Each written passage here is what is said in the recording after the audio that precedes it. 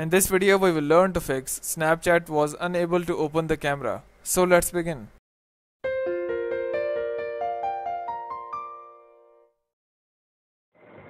So to fix Snapchat was unable to open the camera, what you can do is just go and restart your mobile.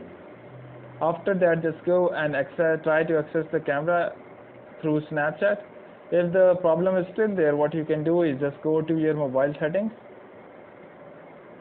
and here just scroll down below and search for apps or application manager. So here it is. In my case this is apps, in your case it might be application manager, so just go and open that. And here are all the applications listed. So in your case you might have to swipe twice left to get all the applications listed. What you can do is just scroll down below and search for Snapchat.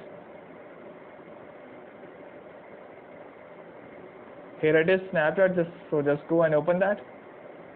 And here just go and tap on permissions.